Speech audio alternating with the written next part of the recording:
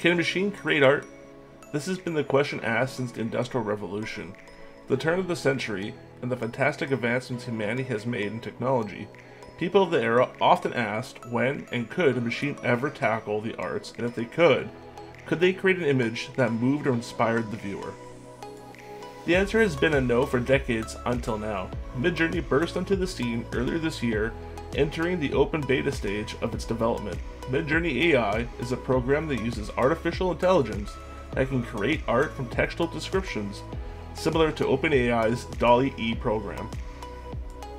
This amazing new AI has demonstrated a fantastic ability to take abstract ideas and turn them into stunning pieces of art.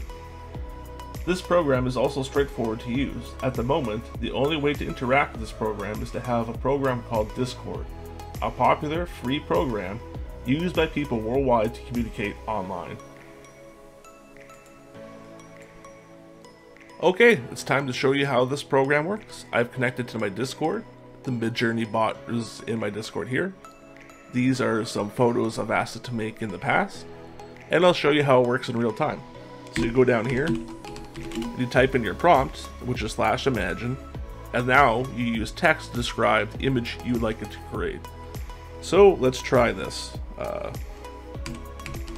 Child playing in the rain with a red coat. And we'll see what it comes up with. It takes a little bit of time, and we'll just wait, see it till it's done.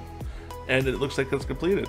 It's given us 4 variations of an image, and then from there we can decide which one we like. So this is known as quadrant 1, 2, 3, and 4. Underneath the image, you get a U1, 2, 3, and 4. This means upscale, so if you were to like this image here, number 1, we can upscale it to have a higher resolution and a larger image with more details. If, say, you like number 4 down here, so we got V1, 2, 3, and 4.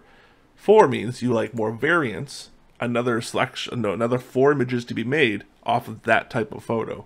Okay, so it looks like the image I selected from here, this one here, has finished rendering. And I click on it, and to me, that's quite a stunning photo that AI completely generated just off of a couple of text prompts that I gave it.